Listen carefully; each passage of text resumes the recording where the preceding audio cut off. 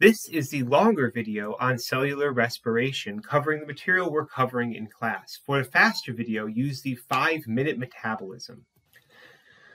After this lecture, you should be able to define substrate, product, catabolism, anabolism, glycolysis, citric acid cycle, electron transport chain, oxidative phosphorylation, and fermentation.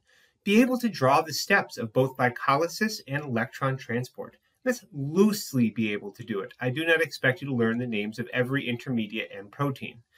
List the inputs and outputs of glycolysis, the transition step, the citric acid cycle, and the electron transport chain, including oxidative phosphorylation. And be able to relate glycolysis, the citric acid cycle, and electron transport to one another, as well as to respiration in general, including oxygen. Let's start off by talking about the principles. So some basic principles of metabolism are what we call things and how they work. For example, cells will turn what we call substrates into what we call products through a chemical reaction. So turning oxygen, O2, and 4H+ into 2H2O is turning substrates into products. And the products would be H2O, and the substrates would be H+ and O2. We have two different types of metabolism we're going to talk about. One is anabolism, which builds up molecules. Making starch out of glucose is anabolic. Making a protein out of amino acids is anabolic. There is also catabolism, which breaks down molecules. Breaking down glucose into CO2 is a catabolic reaction. Breaking down a protein into amino acids is a catabolic reaction. Generally, anabolism is going to require additional energy inputs. Generally, catabolism is going to give off energy, and we will be able to couple these two. And this is what ATP is used for, and this is why ATP is cellular currency. Because when we do something like cellular respiration, which is a catabolic reaction, we give off energy, and that energy can be harvested and put into ATP. The ATP can later release the energy into other processes which can do cellular work, such as anabolic reactions, transport of things, or muscle contraction. This makes ATP an energy intermediate and currency by which different transactions within a cell can be coupled. We're specifically talking about glucose catabolism when we talk about cellular respiration.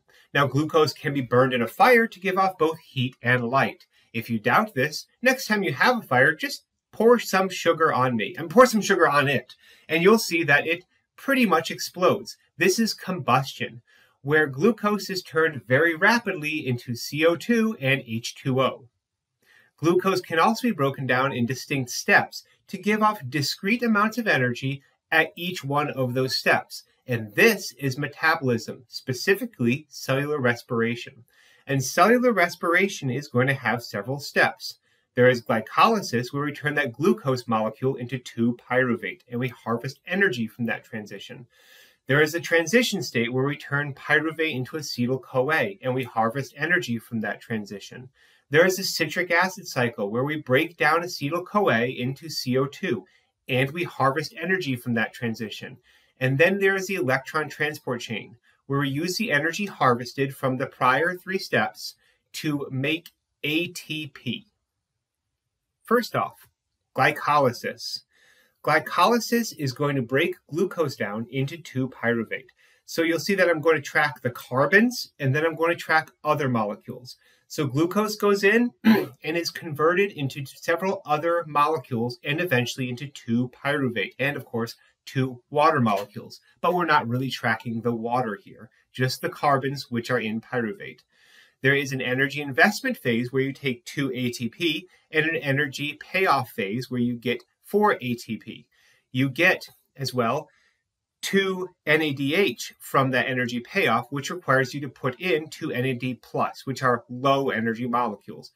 NAD+ is low energy, NADH is high energy. So your net reaction is 2 ATP, 4 ADP, 2 NAD+, and you get 2 ADP, for ATP and 2-NADH out of this.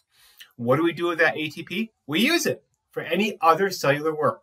What do we do with that NADH? We hold on to it for a little while, and we'll talk about it later. Now, we have two pyruvate molecules that can be further broken down.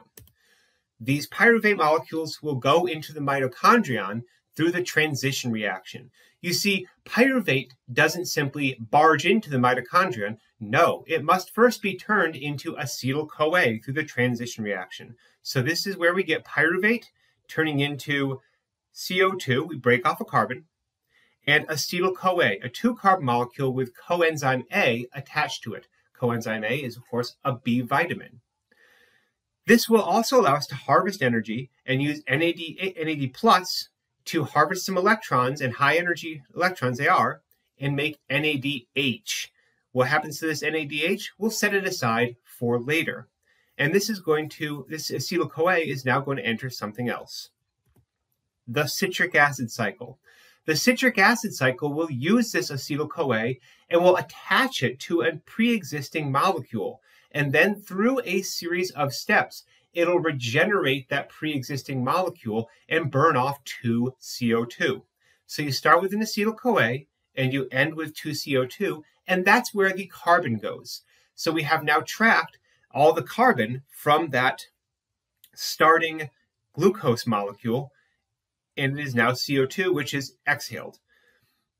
We also get energy in the form of ATP, which means we need to take 1 ADP, we need 1 FAD, and 3 NAD+.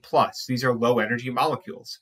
The citric acid cycle will give us 1 ATP, 3 NADH, and 1 FADH2. The ATP, we can use it for whatever. The NADH and FADH2, we're going to set aside and use them later. It's later, and we're now looking at the electron transport chain. The electron transport chain will take high energy electrons off of molecules that have high energy electrons and will move them into a lower energy state.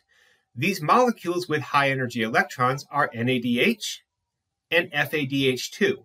So the electron transport chain, proteins in it, will remove electrons from NADH and FADH2, first off at NADH, which is going to have a higher energy electron, and next at FADH2, which is going to have a lower energy electron and will transfer a little lower down.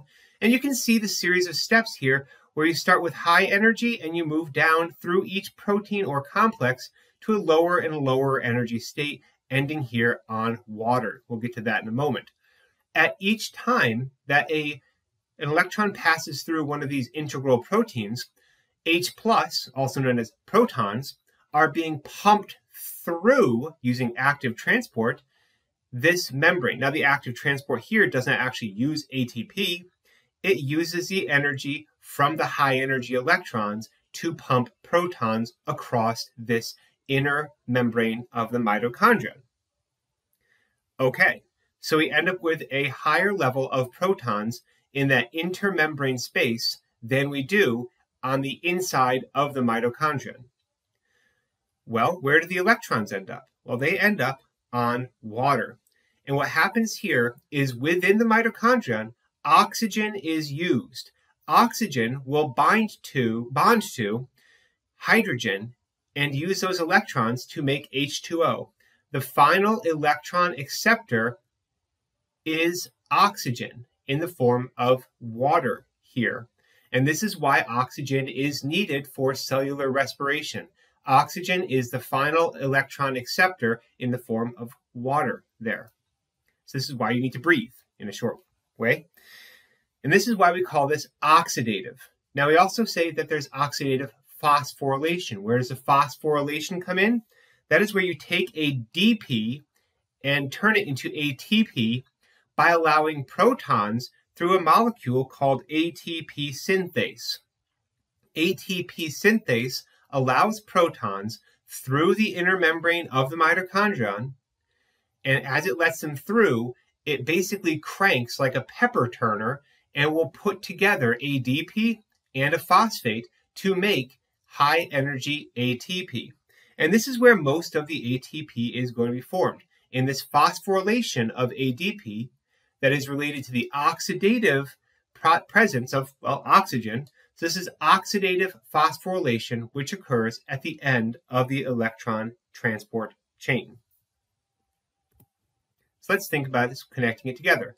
It may be your figure 336, or it may be another one, depending on what version of the book you have, but you should be able to draw this roughly from memory. Glycolysis takes one glucose and turns it to 2-pyruvate. The preparatory, or transition, step makes that pyruvate into acetyl-CoA. The acetyl-CoA goes into the citric acid cycle, where CO2 is the end product for those carbons.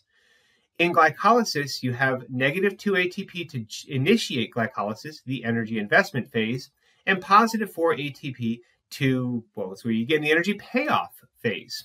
And of course, glycolysis gives off 2 NADH. The preparatory step will give off 2 NADH, 1 for each pyruvate.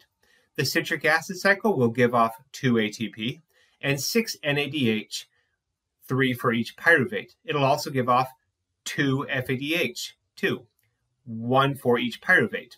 So what happens here is you end up with all of those NADHs and FADH2 going to electron transport chain and oxidative phosphorylation to make most of the ATP in about 34 ATP, depending on conditions, to make a total of about 36 ATP. That's a lot of ATP, but most of it requires the presence of oxygen. So is it just sugar? No, it's not just sugar. Fats can be broken down into glycerol, which can be broken down into pyruvate. Fatty acids can be broken down directly into acetyl-CoA. Glycogen gets broken down to glucose. Okay, we know where that goes. Proteins get broken down into amino acids, which can be forming a carbon backbone and can either go directly into the citric acid cycle, or it can be converted into acetyl-CoA, or it can go into pyruvate. This, of course, requires the deamination of these, and you get a little NH3, which goes into urea or waste.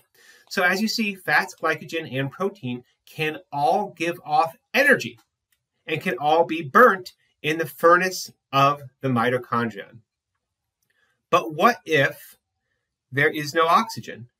Well, that will lead to fermentation. Fermentation is what happens when there is no oxygen, which means that there is low NAD+. There's low NAD+ because the NADH cannot give off its electrons because there's no ultimate electron acceptor. So there's a backlog of NADH, and therefore there's no NAD+, or very low NAD+. You may remember, hopefully, NAD+ is needed for glycolysis. So glycolysis cannot move forward in the absence of NAD+. So how do you restore that NAD+? Well, you use pyruvate, and NADH will go to pyruvate to make lactate.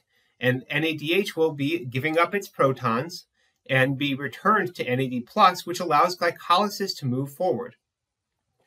Unfortunately, that means that NADH cannot be used in the oxidative phosphorylation and the electron transport chain. Nope, it just gets burnt up to make lactate. It also means that glucose now has a lower energy yield. It also means that the lactate will build up. Now, if you're yeast, this is actually alcohol, ethanol really, but since you're not yeast, you make lactate, which is converted to lactic acid, which burns. So when you're feeling the burn, remember, you're fermenting, and that is suboptimal. What your body needs is oxygen to be an ultimate electron acceptor, to take those electrons from the electron transport chain, which takes them from NADH, and that NADH coming, of course, from the citric acid cycle, the transition step, and glycolysis. It's all connected, and it's all needing oxygen. So breathe deeply, my friends. Take notes, and make sure you get this topic, because oh boy, it's a bit of a doozy.